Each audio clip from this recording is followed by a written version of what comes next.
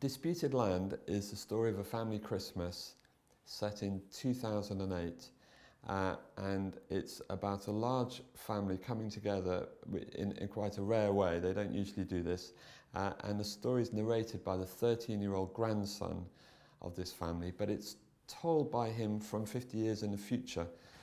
He's looking back to this time, and the family have been brought together by their grandparents for a very specific reason, and that is that the old couple want their middle-aged children, the narrator's parents' generation, to sort out the family's possessions in good time to remove the possibility of arguments in the future.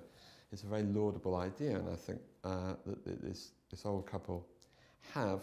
But what it does is it creates a kind of focus for buried tensions, which the narrator, with a kind of mixture of innocence and naivety, but also a certain acute observation, he describes.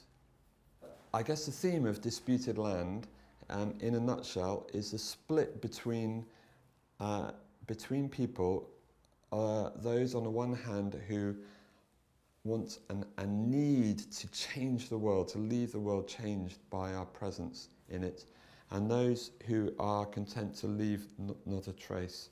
And so the book is, in some ways, the various characters that are observed by the narrator, as well as himself, are kind of variations on this theme, or each person has a place on a spectrum along that line, because he comes to the conclusion that those who change the world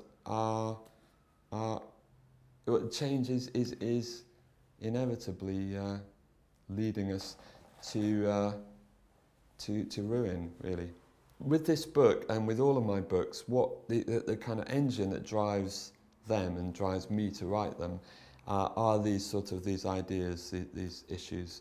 But the material, the stuff of the books, is always family dynamics. It's always how these questions are played out through the relationships between people, through the family dynamics.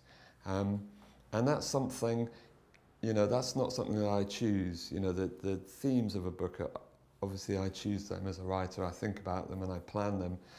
What I have little choice over, really, is the fact that I always come back to families and how they're kind of breaking up and coming together again, and how different relationships play out over time. And that's always the kind of the stuff of the book. Yeah. The grandmother of the family, Rosemary, is a very strong personality and matriarchal figure in the family, and she's always been rather haughty, but on this particular visit, her children and grandchildren notice that she's increasingly eccentric in her behaviour, and also in the way that she speaks to people. And it's her who has brought them together to divide up the possessions, and she delivers at various times in the book rants, really, against things that their children do that affect the environment, and they're very unreasonable. I realised when I created the character, she is similar to the grandmother in my first novel, In the Place of Fallen Leaves. I wanted to create an unreasonable character, but someone who I found that actually I agreed with. So she comes out with all sorts of kind of crazy things. For example, she berates her son, the father of our narrator, for teaching on a course in Oxford, where he lives, which is designed to encourage people to come from abroad to Oxford on a year-long course at weekends, to fly in for a weekend's teaching and fly out again. And in one of her rants, she tells him that he should give the money that he's earned for doing this to the protest group attempting to stop the extension of Heathrow Airport. which is kind of absurd, but I realised that I agreed with her, as the narrator does. The boy thinks that, yeah, she's right.